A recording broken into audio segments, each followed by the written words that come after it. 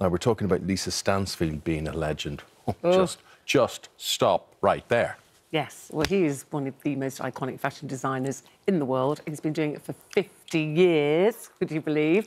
And whilst his shows are normally exclusively for VIPs, Jean-Paul Gaultier is now bringing his most iconic designs to London so that all of us can enjoy it this time. His show's actually called Fashion Freak, and when you see some of his designs and you remind yourself of some of your designs, you sort of realise where he gets his humour and his inspiration and everything from.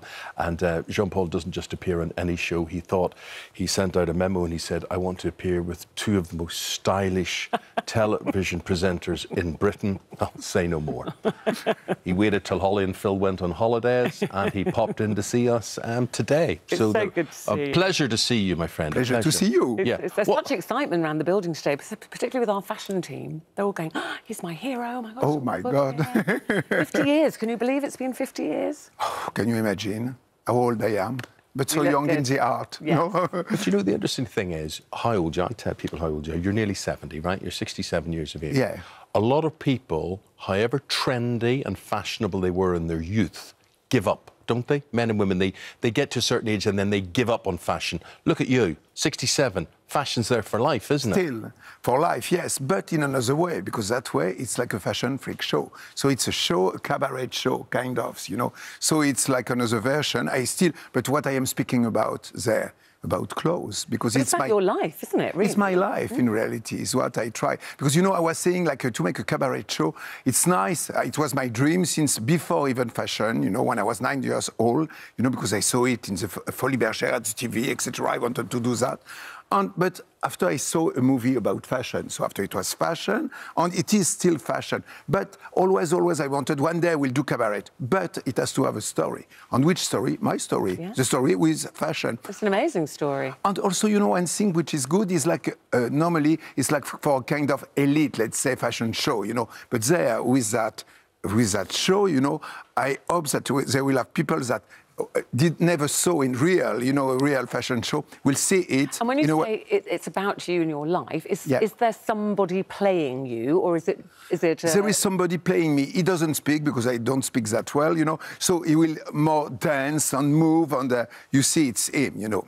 And where did this passion for fashion start? When you were very young? It started when a passion for fashion. I like that. Exactly, it's nice. Nice slogan, very good. Mm-hmm. But was it when you were very young? Did you always? I was like 13 because I saw it at the TV, you know, like an old movie, Falbala. And what is funny is like the star which was playing in it was a star of the 40s, you know, and she was playing, making like not a model, but like a woman that the couturier, the designer, is in love with her, you know. And she was a big star in the 40s, 50s, and now she is doing my grandmother in video. She's there, she's 96 years old. Amazing. It's Micheline Prels and all the French actresses. Say, you know, all the designers were in love with her. Were you a bit in love with Madonna?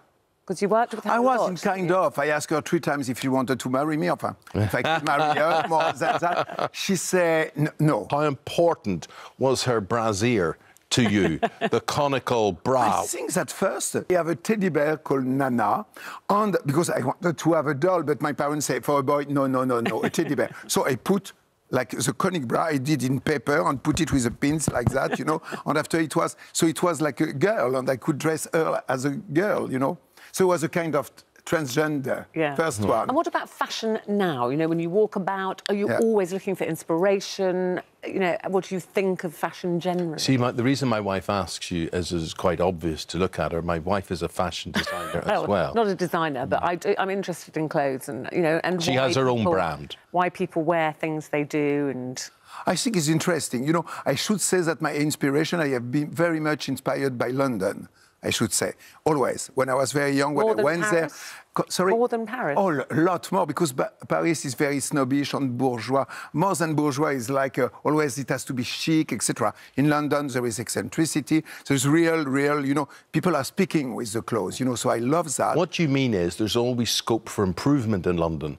You look at Parisian people and we all look at them and we say, they've got it. You look at us and you think, well, we can improve on that. It's like doing a makeover, isn't it?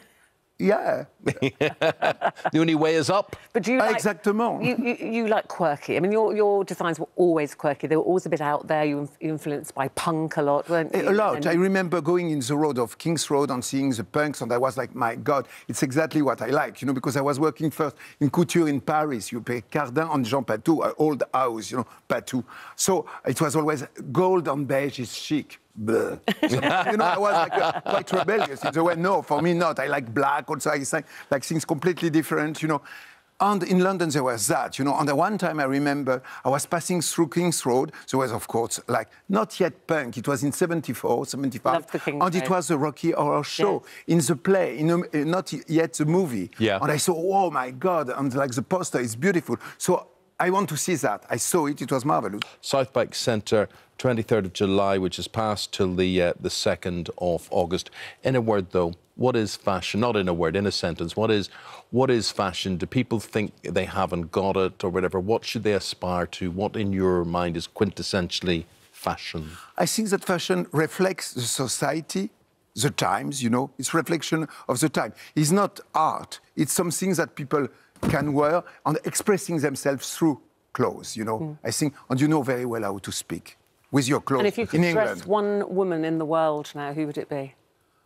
Oh, Queen Elizabeth. The Queen. Truly, oh yes. She watches. Oh, she fabulous. Yeah. Queen, I admire her. She's so like a kind of eccentricity, but so beautiful on the sense of colour, yeah, she which loves I truly admire. And she speaks through the clothes and through the accessory. I learned that through the jewellery, meaning something, We must introduce you to her dresser, Angela. Yes, we know the lady who dresses her. Yeah. We'll hook you up. We'll hook you up, Jean-Paul. Thank you so much. Pleasure. Thank you. Really It was a pleasure. Thank you very much indeed.